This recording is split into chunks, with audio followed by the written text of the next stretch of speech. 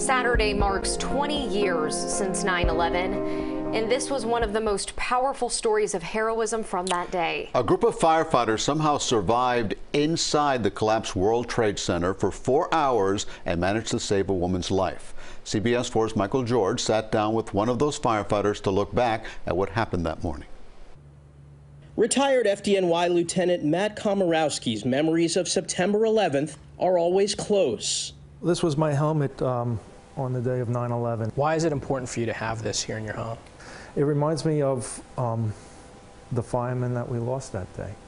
It reminds me of all the lives we lost that day. 20 years ago, he and the other members of Ladder Company 6 went into the World Trade Center's North Tower searching for survivors, trying to climb more than 90 flights of stairs as debris fell around them. My captain turned to us and said, "Firemen will die today." And that was a very poignant moment for all of us. When the South Tower collapsed, Ladder Company 6 got the order to evacuate. That's when they spotted Josephine Harris, who needed help getting down the stairs. We were taking her down, and at about the 8th floor, our building came down. The North Tower collapsed on top of them. I immediately screamed to the guys in front of us to move. What happened next almost defies explanation. The entire building around them was destroyed, but Stairwell B, the spot where they were assisting Josephine, remained standing.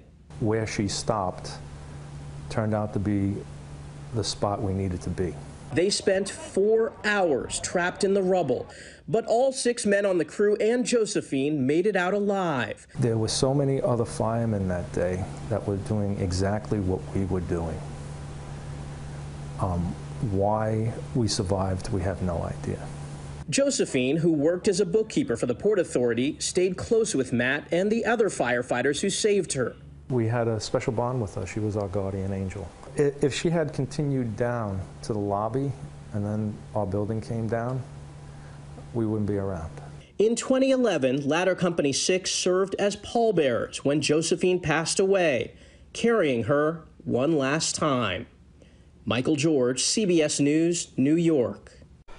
Komorowski credits his wife, his children, and therapists for helping him deal with his PTSD after 9/11. During his career, he became a mentor for many young firefighters. And where were you on September 11, 2001? For many of us, it's not a difficult question to answer. CBS 4's Jim Berry caught up with some local residents and members of our staff to talk about that day. His story is coming up, all new on CBS 4 News at 7.